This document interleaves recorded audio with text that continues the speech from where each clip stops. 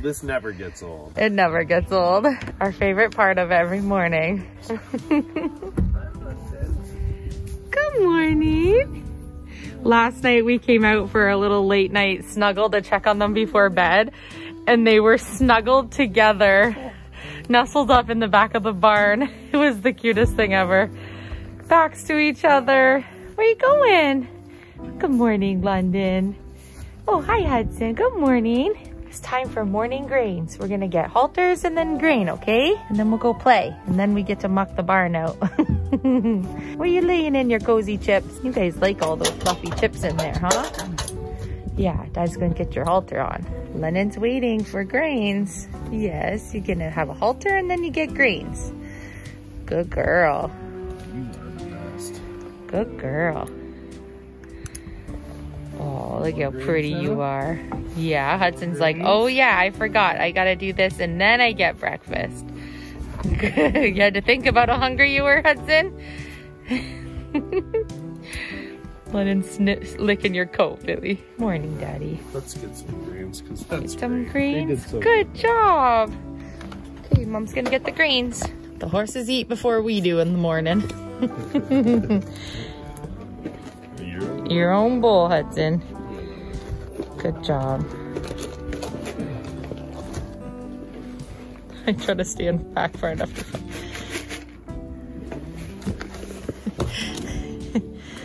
Before you know it, you'll be eating grains for breakfast, Billy. If you're hungry enough. Slow down. Hungry muffin this morning. Really? I thought he was gonna put it in my mouth. Slow down, you're dropping all your breakfast. I'm waiting for London. Oh, I don't want to walk this way. Let's go look at your pretty brook for a minute. Yeah, that's a good boy. Look at the view you have. Look at that view. Say hi to our YouTube family. Say hi. Yeah, you just like to stand with your mom, huh? Come on, London. Here she comes.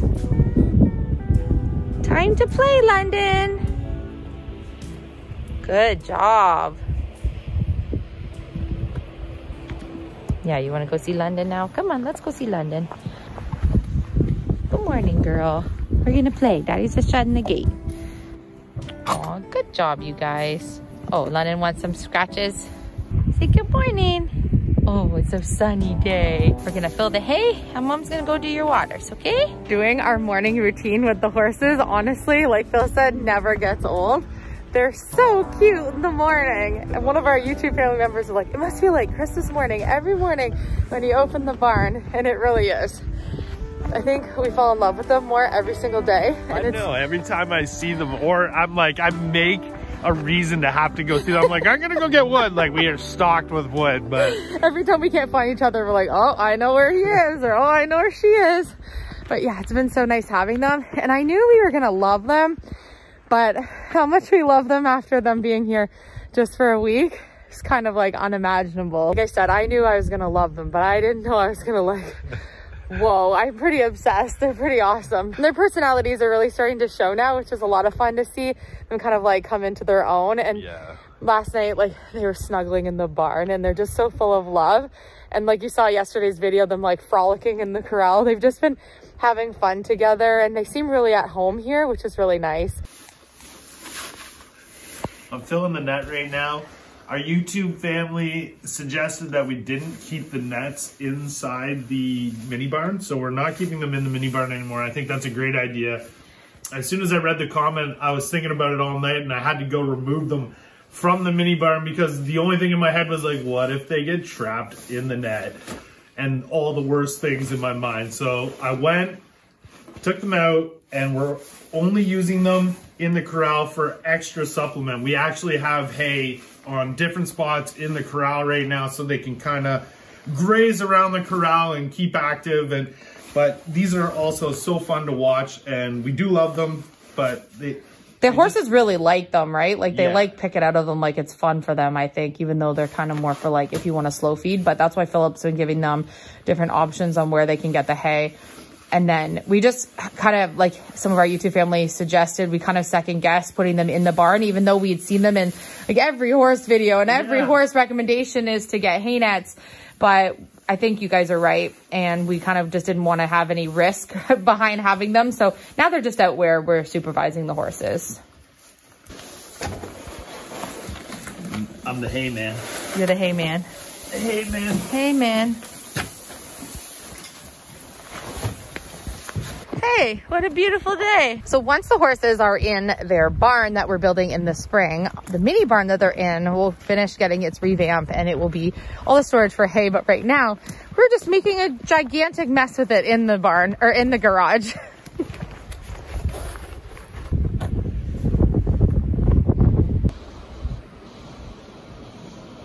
Today we're going to tackle getting this very strange little alcove turned into a vacuum garage. I think it'll be perfect for me to have a spot to put all of our cleaning products, our vacuum, broom, mop, bucket, things that you just really aesthetically don't want to see in your space, because we have the luxury of having just this like random little spot right here. I feel like we kind of get like lost in that space because both doorways are right here when you come in. So I think it's going to be the perfect little spot. So our YouTube family had such a great idea. They said, even though it's going to be a small space, use the space. So today we're going to kind of rip some of this off. We have to be able to get the wall super smooth here. And then Philip's going to do this really little technique with the table saw to get us an angle here for the spot so we can add shelving, spot for our charging vacuum, things like that. I heard there was demo involved. I knew just the guy. Did you? I did. Because you only want this rack, right? I only want this rack. Okay, well then I don't know if you got the right guy, but I'll do my best. And maybe that's what you were saying. We're putting the pantry together, but this one small spot needs to get taken apart. So this nice chair rail is around, and it was original as far as we know to the house, as long as we've ever seen photos. And so we are going to keep it around the perimeter of the room. It's on the right side, and then we kind of tried to emulate a little bit doing vertical shiplap for our backsplash on the pantry side. But we need to remove this side just a little bit so that we can put the little vacuum garage there, and then we can put the pieces back that you're still going to see in front of the doors and stuff. So ideally, if we get this off in one piece. Nope. I didn't literally mean in one piece, but just in some pieces that we can use to then install a few back where they need to go once we get the doors and everything built for the shelving. They really put so many nails on these. I was taking some off on the far side of the room, and they really didn't ever want these to come off.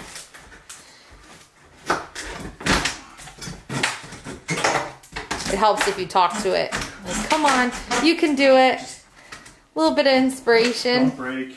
Don't break. Oh, yay, good job. So you can see that we're like a lath and plaster wall behind. And so that was another reason why we really didn't want to have to demo too much, because these walls are in decent shape to not have to re-drywall the whole space. So I am going to take the bottom one off. And Yeah. then I think what we're going to do is we'll go from here back and then see kind of where we are. Right. I do want some of this, right? Yeah, we want to be able to put that top rail back on, and of course the bottom trim back on, only the parts like up to where the cabinet will be. Just like we did on the laundry and around by the cabinets, right? And the counter. Oh, I love a good demo. You do love a good demo. You didn't know it was going to be such a good day and you were going to get to demo. You got to cut outside with the table saw overlooking your horses and then do a little bit of demo. I think that's a good day. I have no complaints about that. Sorry, I'm focused. Focused. That's kind of perfect that the trim is off, actually, because I need to peel off a whole bunch of silicone that they put around the trim and repaint them before I reinstall them, like on the other side of the room anyways. I remember this being really scary when we did that side of the room because we uncovered a whole bunch of holes in the wall. So if you remember, we uncovered a whole bunch of spots where there was just like random plumbing that was not connected to anything. Behind the wall on the right side, you saw our weasel came up from that hole. Our pet weasel we had for a short time. And then on this side, underneath that floor, we found an exposed septic pipe that was never hooked up to, or was no longer hooked up to a toilet that was just not even capped. We We found some scary things in this room behind the walls, and hopefully nothing behind this one because it just leads to the hallway. So really there shouldn't be really anything, right, Philly? Yeah. I mean, really, there shouldn't be anything, but you know what would have been Captain Myers put behind the walls. Do you know what would have been really smart? If I didn't build the built-in against the column, and I could have moved that all out for you. And I know it's just gonna be like a vacuum garage, but I'm trying so hard not to wreck the nice. Aww. Sorry. I shouldn't have installed it, but I didn't know at that point for sure that we were gonna do the little vacuum garage. We've been keeping any little spare pieces, for example, these few that Philip's pulling off right now. If we don't think we're gonna need them, we are still keeping them in case we end up needing them somewhere else in the house. So if we're pulling something off and then maybe one snaps in half or something, we kind of have all the original pieces that we've taken off in case.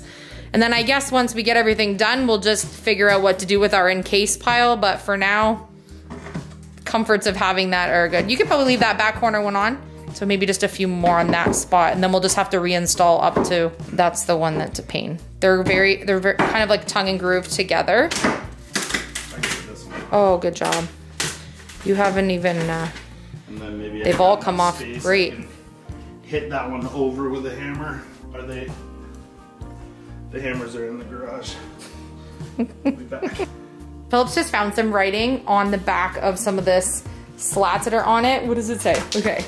Cole Harbor. I don't know what that says, but that definitely says Cole Harbor. Something, I think that's a D-U, does that say Hudson? Oh my gosh. It says D-U-S-O-N, Cole Harbor. Where's the, oh no, it's cut off. Would it be that piece then that you're gonna take off? No, because that's the top. Okay, if that says Hudson, Cole Harbor, then that's... It definitely looks like it. It definitely says Cole Harbor. Yeah, it says Cole Harbor. And then that, the little pencil mark goes like a D-U-S-O-N. Hey, look at that. Number 1.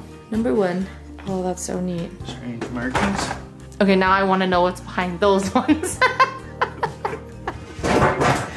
Whoop! Demo day. Now I'm dying to know what's on the back of this one, so. I'm not tearing down all the walls just for you to solve an unsolved mystery of what's written behind the walls. Like, is there a map? Is there treasure? Hidden messages behind the walls of a late 1899 home, come on. Yeah, I know. And if it says Hudson, I'm gonna freak out. I don't know if you could find it, because unless one of them was cut and then it was placed beside it. Well, that's what I'm hoping for my own curiosity's sake. Let's hope that they put this on in the order in which they wrote on it. Tell me there's writing. Tell me there's writing. No writing. There's that a treasure map. Could you imagine? That would be amazing. And the boys would freak out. Come on, what does that say? YouTube family. Okay. This is a close-up. Tell me in the comment section what letters you think this says. Okay, I'm gonna try to, okay. So from what I can see, it looks like D-U-S-O-N.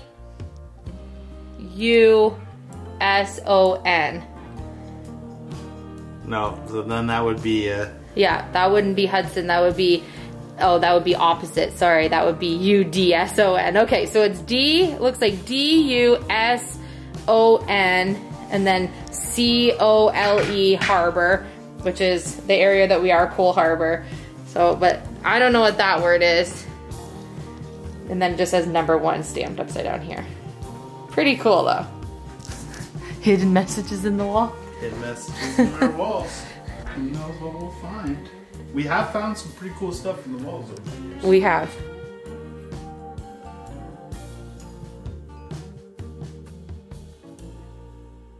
Philip's cut the angle for this 8-foot board to see if we can get it to go parallel with the front, but oh, perfect. So, I mean, the wall isn't we'll entirely, yeah. But I think that looks good there. That's perfect. And then we might need to actually remove some stuff there just to get it level, but I want to see if we put something here. we need something flush there. Yeah, there's going to be something here, and then this is going to be... Oh, wow.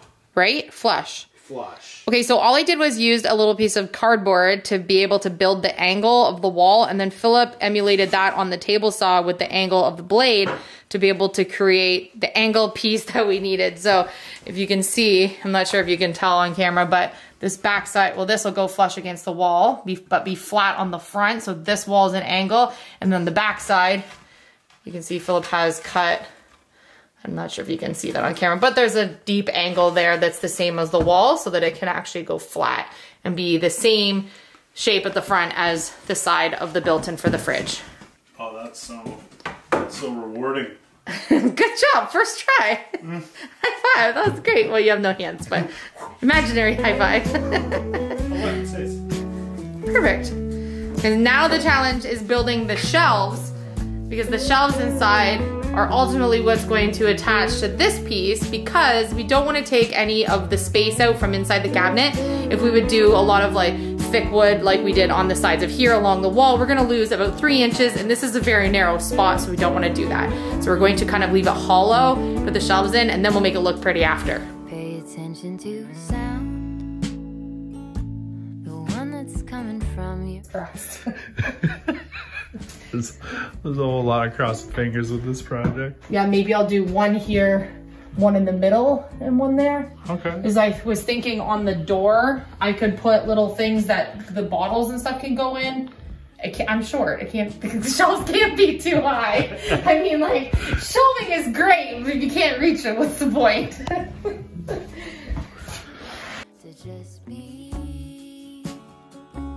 Moment of truth. Did my triangle make the cut? Literally.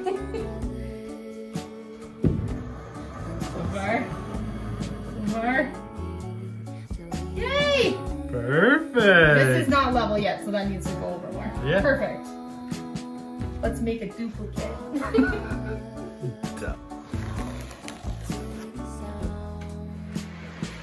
If I could give you more than half.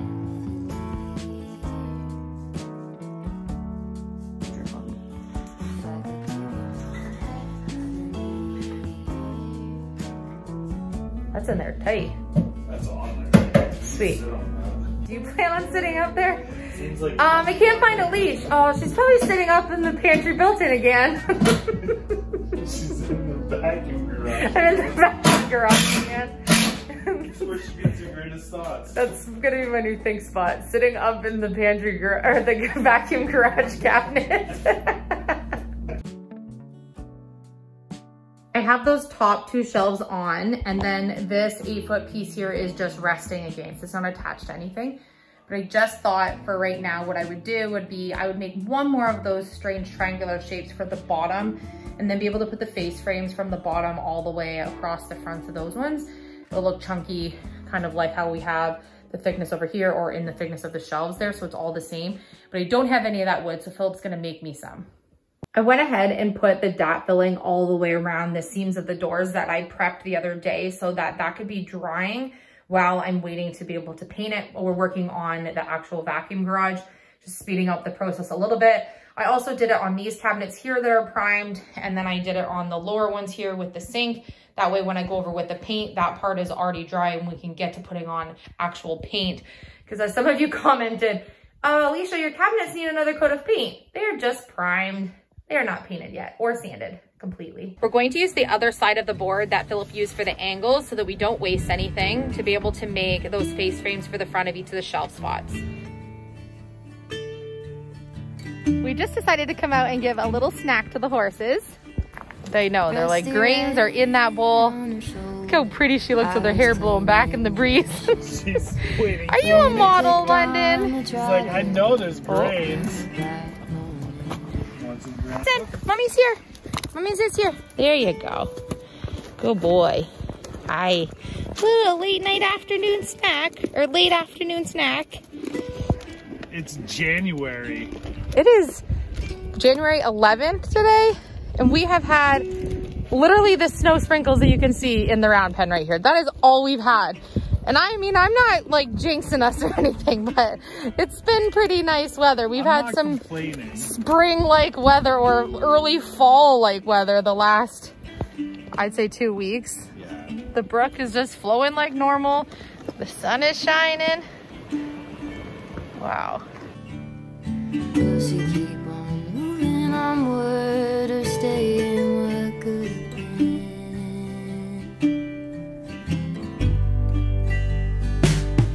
Broke my arm in December. We were running for the thrill. We turned in the canyon to the snowbank where I fell. Even still, I remember knowing she could feel it too. Wasn't mutual arrangement, we both knew what to do. So my dream of doing built-ins for the laundry pantry room is coming to life because I now have built-ins all the way across this whole side of the pantry, which I'm so happy about. I think the built-in around the fridge looks incredible now, and it doesn't have the doors on yet. I think it's gonna be so much more of a used space that we'll be able to tuck so many things behind. This is now my vacuum garage. So I have storage at the top on the left and then storage above the fridge. I'm still debating on whether or not I want to put a shelf in there or if I want to leave it large for things like stored paper towel packages and things like that. We don't really buy a lot of that because it's disposable, but I think that will probably be a spot where we can just put big things that don't make sense anywhere else in the pantry room. And then we'll be able to do our electrical charging vacuum in the bottom, brooms, mops, everything. So I need to finish up some seaming in there. But what I did was I put in a nice solid piece of board on the wall on the inside and did the face frames all the way on all of the shelves. So my envision is to do one door that covers the top 2 holes right there, one door that is along the bottom here, similar to the pantry that we did in the actual kitchen space, and then a double door above the fridge. And then of course, finish up our doors on this side. But let me know what you think of my vacuum garage.